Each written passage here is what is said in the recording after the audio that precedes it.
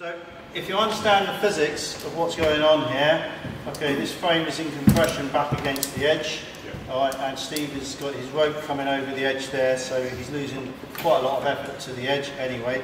So this frame is unsupported, completely unsupported, in compression going that way. Alright, but that works fine in terms of keeping him there. Of course, this isn't common practice, but it's just so you understand the physics.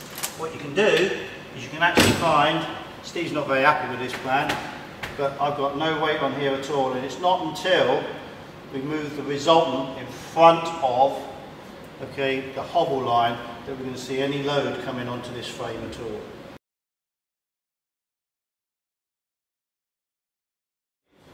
We can go quite a long way just on fingertips.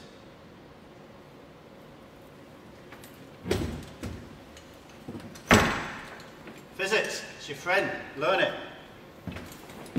Okay mate, down you go.